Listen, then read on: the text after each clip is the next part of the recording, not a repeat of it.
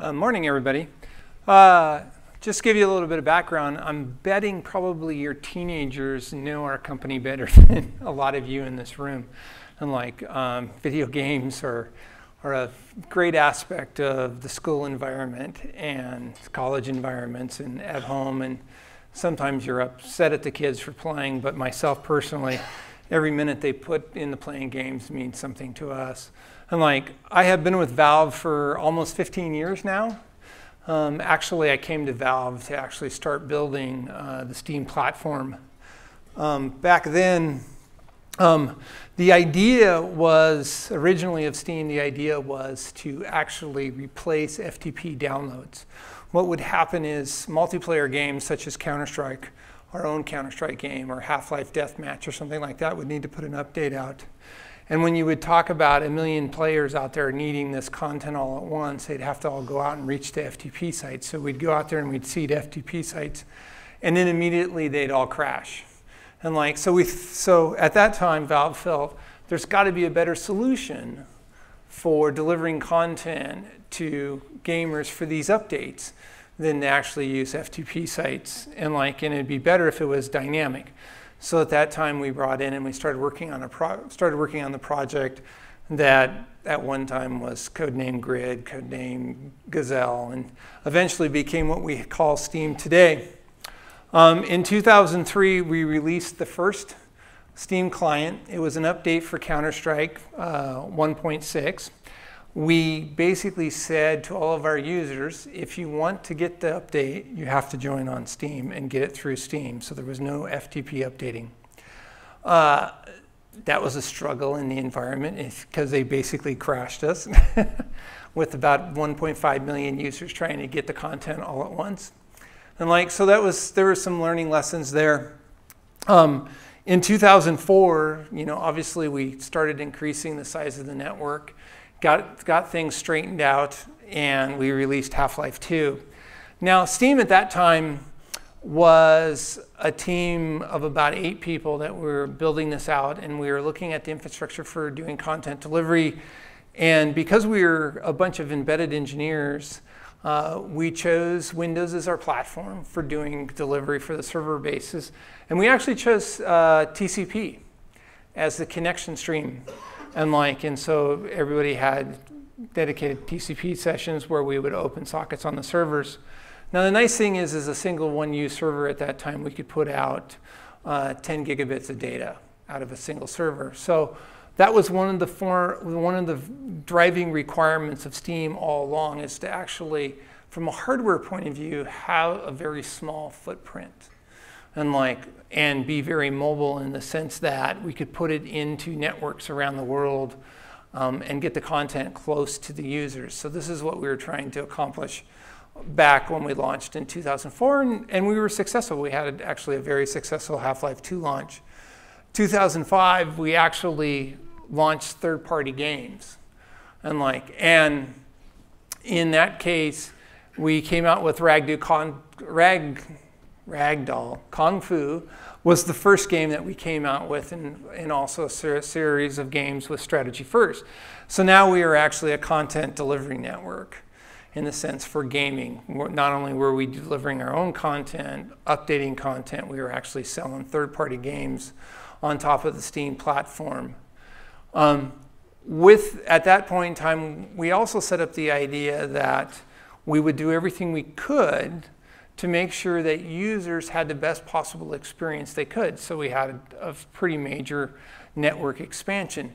We were going to ISPs, working with them to put Steam content servers actually within their network. So to a great extent, you think of it over the top, right from the start. I actually remember us going out and actually putting in servers in some of the telco facilities for broadband, or for telcos here in the United States. We would physically have one server sitting inside their racks running off DC power, believe it or not, supporting this environment.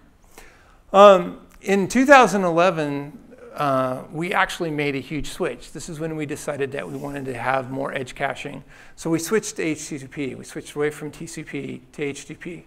Delivery. We also introduced CDNs to augment our traffic needs. We were starting to increase pretty rapidly. Keeping up with the server needs was fairly difficult, and so then we decided, well, okay, let's flood over into CDNs for additional traffic availability. So pretty big. 2012, we released non-gaming apps. So we expanded from games into just standard desktop type applications. Obviously, these are more focused on gamers, so you're going to get a lot of paintbrush, those kind of things, type of applications that actually fit with gamers, some acceleration programs and such. In 2014, actually, we introduced live broadcasting into the Steam client, and we also we introduced the concept that users could play music through the client, indies could release their music, and then also movies. So towards the end of the year, we actually released movies on top of the Steam platform. In 2015, late this year, we'll actually release the Steam Box. You probably heard about it a little bit in the industry or in the press. Steam Box, the controller. A link, what a link is basically an in-house streaming device to where you can use your PC in your office as your main driving gaming PC, because obviously for gaming, a lot of times it's the power of the PC that matters. But you want to play in your living room, so you can use a link to hang it off your TV so that you can actually use in-home streaming to play games anywhere in your house from your main gaming PC. And then obviously, we're in the VR market. We announced a relationship with HTC where they're going to produce the Valve VR goggles, and we will provide VR content on top of Steam. So, Steam a little bit more in depth. The concept of Steam is that you have personalized web pages that has content to you. We keep track of, like any good site, we keep track of what you're purchasing, and we present you with content that you're actually interested in. You have multiple ways to browse through that content, search through that content, and then obviously the content's more relevant to you. What you're looking at here on the screen is actually you're looking at the PC desktop. Well, actually you're looking at the desktop version of it, which is PC, Linux, and Mac OS. And then you're looking at the big picture mode, which is the same content, just formatted for viewing on your television and using a controller to scroll through that content. As Dan mentioned, we have 125 million users. Actually, it's quite a bit higher than that at the moment, but we're not ready to announce the next new number. 9.5 million concurrent players at any one time. We have 2 billion minutes played per day. So there's a lot of gaming going on out there worldwide. And 4,500 pieces of content. Content ranges from 100 megabytes all the way up to GTA 5 just released here 2 weeks ago, and it's actually 60 gigabytes. So it's fairly large content. The map that you see on the right-hand side is actually a heat map of downloads over a 48-hour period. And as you can see the traffic move around the world and in this format. So, in addition to that, we've added economy and trading. So one of the things that's key about Steam and key about our users is we highly believe that if you put the tools in people's hands to make content and you give them a place to push that content out, they will start generating it. And we've shown that with the economy and trading. People can make items for several games on top of Steam.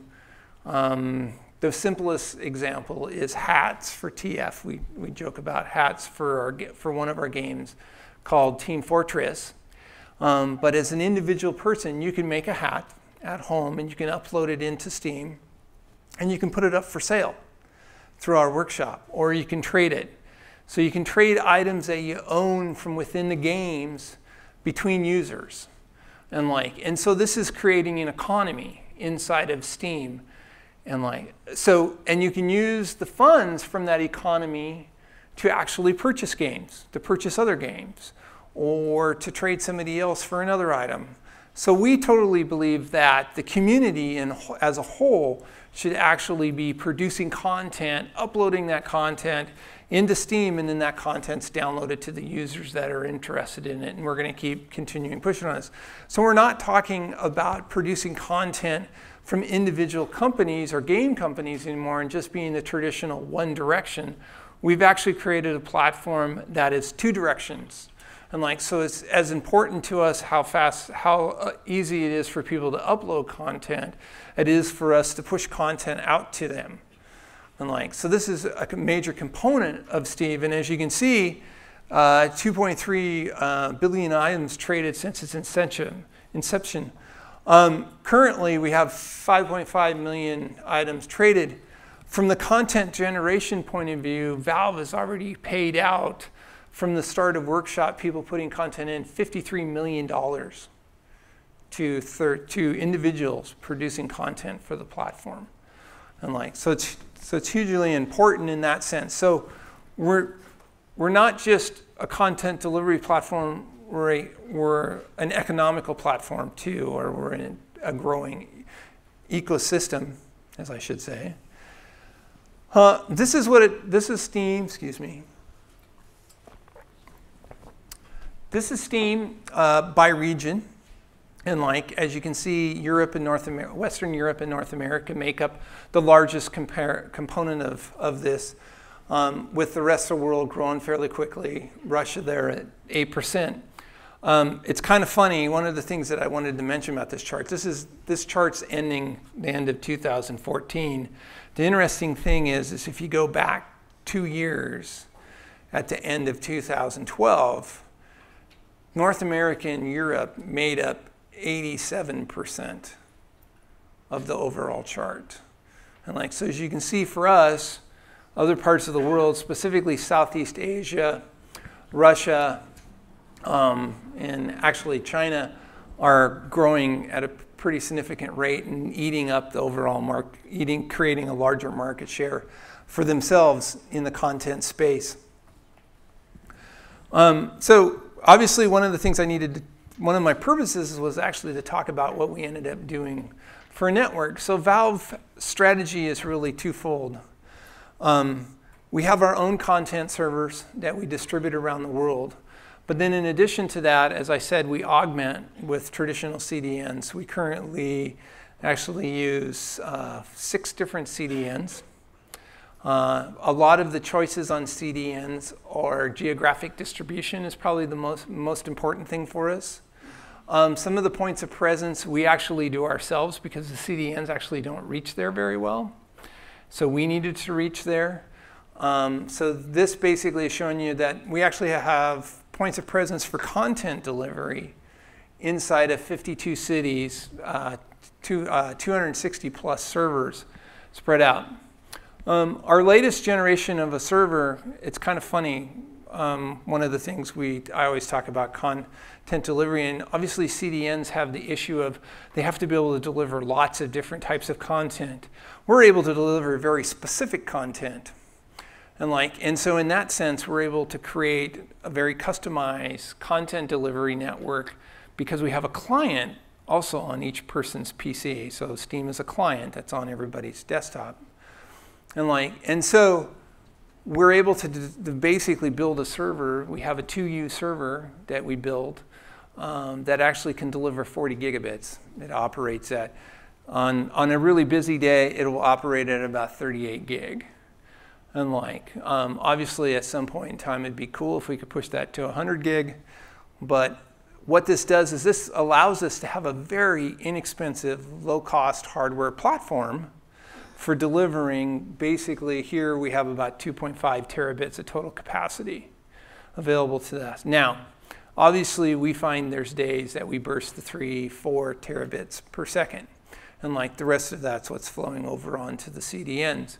So for us, from a cost point of view, the strategy of having a mixed solution has always been super valuable. And in the sense that we can have a very customized solution for content for most of the time, and then when we really need to be able to burst beyond we have the CDNs. Now, the CDNs will actually tell you Valve doesn't necessarily burst really spiky. There are days where we'll really have a steep curve, but to a great extent, a burst for us is something that lasts a month long.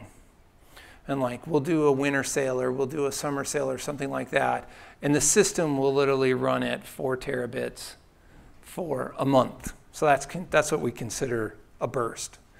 And like, so, guess I'm running low on power. On top of that, this is our backbone and our POPs laid together. The red dots are actually our major locations. Typically, these will be able to deliver about 500 gigabits of content. But the major thing, because we're a gaming company, we also run servers, run gaming servers. So a lot of these locations are for gaming servers too. We have all of these locations. Most of them, we support concurrent users of about 2 million players on top of game servers. So we ended up building this structure. Now, but the nice thing is by having the backbone ranges anywhere from 10 gig to 40 gig, depending on what location it is. We're able to move content like the live broadcast stuff. We're able to move content across our own network, where one person with live broadcasting, a person's able to upload. You're able to basically watch an individual. Whoop, and I just lost my computer. I'll keep going, don't worry about it. I'll keep going, don't worry about it. There's 2 more slides and I can talk through them. Sorry about that, Dan. So in live broadcast, what we decided to do is we decided to add a feature to where I'm sitting there playing my video game and my buddy wants to watch me.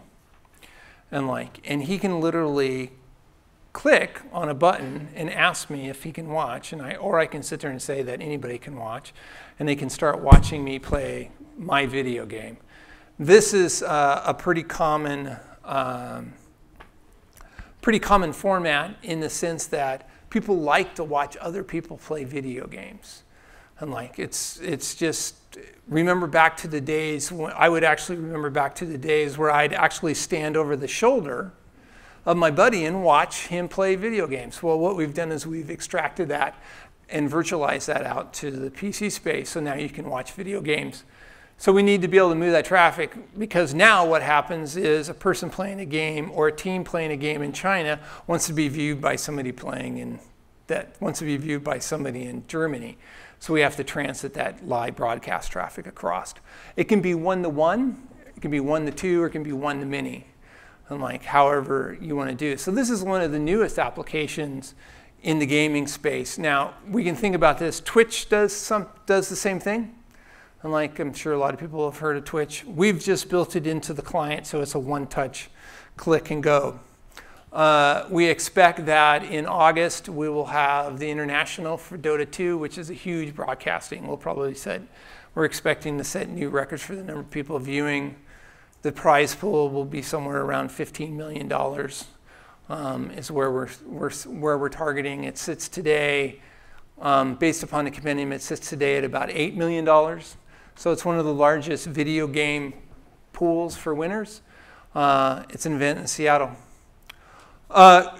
Going forward, the key things that we're concerned about, and one of the main reasons why we have a mixed network, why we use our own network for CDN and also use CDNs, is denial of services attacks as we're going forward. And we found that we're attacked so often, we fend off, no kidding, we fend off on average probably 4 denial of service attacks a day. Most common attack is one individual attacking another individual on a game server. Obviously, if you're running clusters, if you can take down one server in a cluster, odds are you'll take down the entire cluster. So we found that looking at solutions out there, we needed an always-on demand solution, and so this ended up resulting in us building our own system. And like other things why we have systems like this is we see content in the gaming space growing. I don't think we see this in a lot of other spaces. GTA 5, which released here a couple weeks ago, was 60 gig. We're expecting by the end of the year to actually see a 100 gig game. So we're talking about seriously large content going out to individuals. So that's one of the main things that we think about in our overall force. The last thing I wanted to say is we're always tracking stats. We actually make this available for our users online at steampowered.com. Statistics, you can go and look at all of the traffic statistics for the different ISPs, for our overall network, telling you what you're delivering to users, and the download rates for each one of the countries, and how much content we're delivering to all the countries is always available online. I wish I had the nice graph that showed that. I appreciate everybody's time. Are there any questions?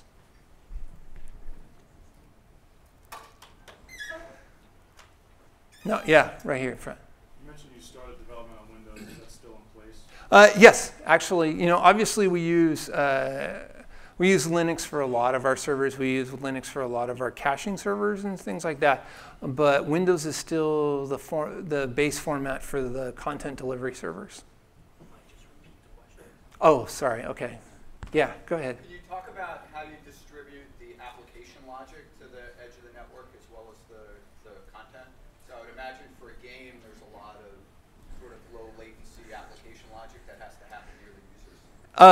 Yeah, so he's asking, can I describe the application logic for delivering to the edge for the users? A lot of it. Yes, latency for the initial latency is super important for the initial communication. The individual clients will talk to what we call a content directory server. The content directory server basically then communicates with our home system, and it has a file list of all of the available points of presence for content delivery. It will then obviously issue a ticket to the client saying you have access rights to XYZ locations. And then the clients will actually communicate with those locations and start downloading content. We allow, from a logic point of view, we allow for connection to multiple individual locations at one time to receive the content. We want to deliver the content as fast as we can. Latency doesn't matter to us once the content's being delivered, once we're in the flow. So latency really, we don't care. So what we want to do is fill up the user's pipe, though, and we want to use as much of it as possible without taking away from their experience. So, and then the content is delivered basically in 100 kilobytes. And then basically the client has a logic in it to put it all back together and decode it or decrypt it, and then create a content depot on the individual user's PC. Does that answer your question? Well, anybody else? Here we go. I was actually going to ask a different question, but based on what you just said, would you consider that a peer-to-peer technology, or would you not?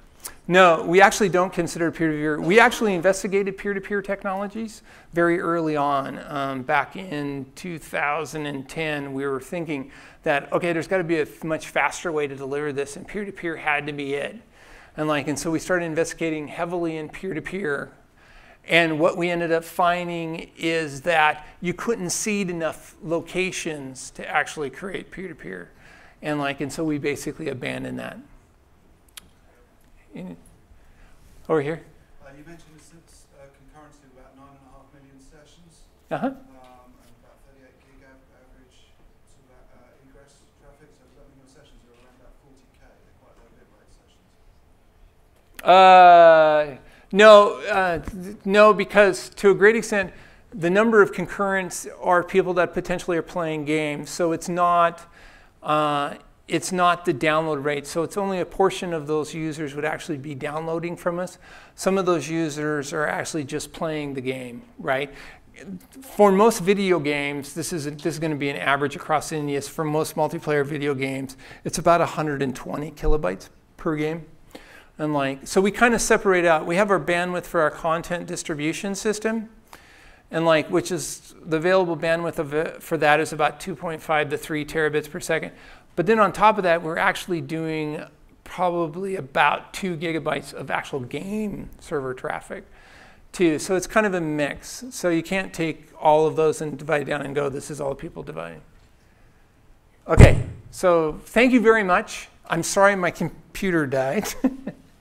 I'm like, I guess I should have brought the power supply. Thanks.